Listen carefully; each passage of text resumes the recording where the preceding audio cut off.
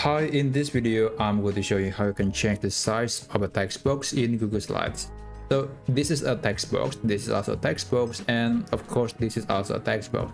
But basically in a Google Slides document, the only way you can put some text is by using text box.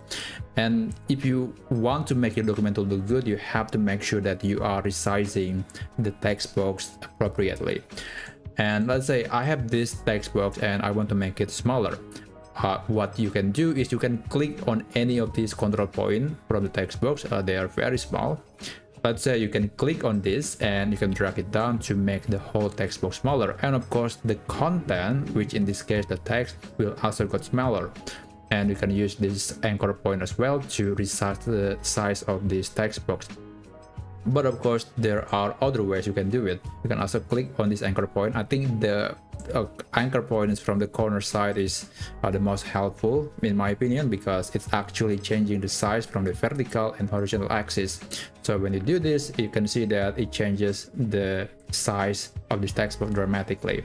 So there is another tip that you might want to know, which is by using the Shift key on the keyboard. If you press the Shift key on the keyboard while doing the resizing, the text box will maintain its original aspect ratio. So if I press the Shift key and if I do this, you'll see that I cannot get it any different. Basically the size, not the size, the shape would be the same, but the size is different, or the scale would be different. I can make it larger and the whole size, the whole aspect ratio is the same. So that's very useful to make sure that you're not accidentally messing around the text box. And also you can use the Control key on your keyboard or the Command key if you're using Mac to change the aspect ratio, change the text box, but it would affect on the other side as well.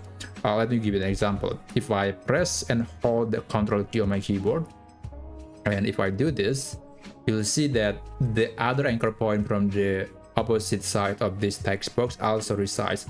So I think that's very useful to very quickly change the size of the text box. So I hope you find this video helpful.